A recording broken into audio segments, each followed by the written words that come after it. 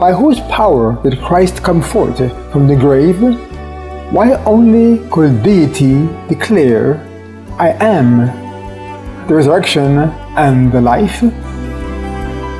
When the voice of the mighty angel was heard at Christ's tomb, saying, Thy Father calls thee, the Savior came forth from the grave by the life that was in himself. Now was proved the truth of his words. I lay down my life that I might take it again.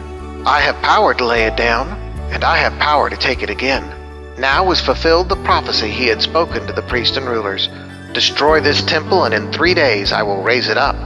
John 10:17-18-19. Over the rich sepulchre of Joseph, Christ had proclaimed in triumph, I am the resurrection and the life.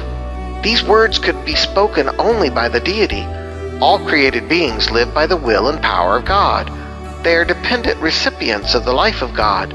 From the highest seraph to the humblest animate being, all are replenished from the source of life. Only he who is one with God could say, I have the power to lay down my life, and I have the power to take it again.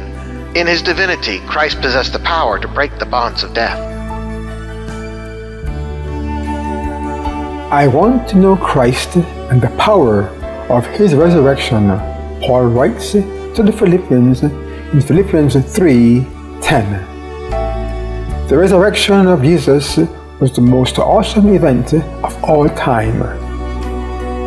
With all our science and technology, we still have no clue how to bring life back from the dead. Anyone who has the power to raise the dead will, one will think, have the power to accomplish anything else the human race might need. Again, Paul writes, For the Lord himself will descend from heaven with a shout, with the voice of an archangel, and with the trumpet of God, and the dead in Christ will rise first. Then we who are alive and remain shall be caught up together with them in the clouds to meet the Lord in the air, and thus we shall always be with the Lord. Therefore, comfort one another with these words. 1 Thessalonians 4:16-18.